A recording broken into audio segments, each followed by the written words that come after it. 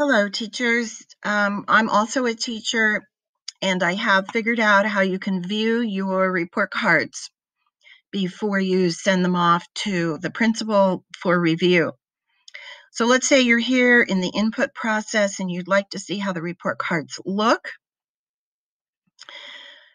In this vertical column, you go down to the last button, the 9 dots that says Apps. Click on that once. Come up here to Power Teacher Portal. Click on that once. And that brings you over to this screen. Go over to Reports.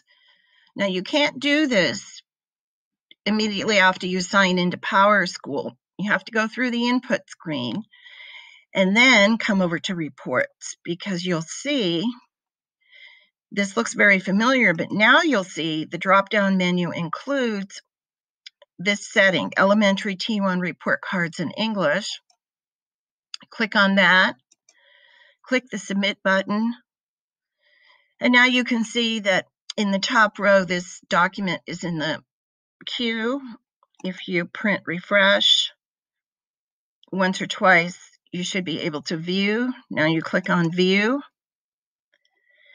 And here's when you can see how your report card will actually look. So I would encourage you to look at the report cards and make sure that all the text that you input is actually showing up in these boxes. Any text that's not in the box will not print.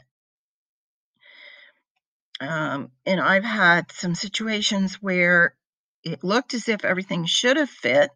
I still had characters left, but due to some formatting issues, I guess the text was truncated, it was cut off. So this is your check on all of your report cards to make sure that the text you input shows up on the output.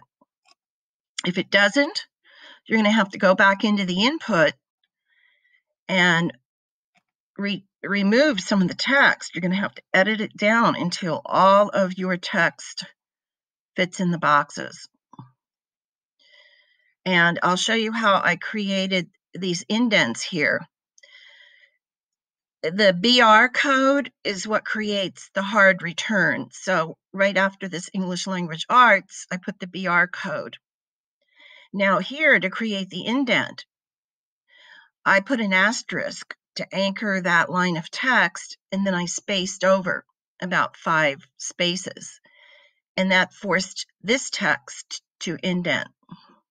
And then in order to, down here, after this block of text for English Language Arts, I wanted to skip 2 lines. So I input the code, the BR code, twice after the number 20 here.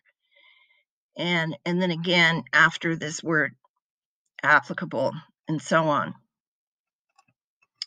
So just a couple of extra pointers to make sure that your report cards come out the way you want them to.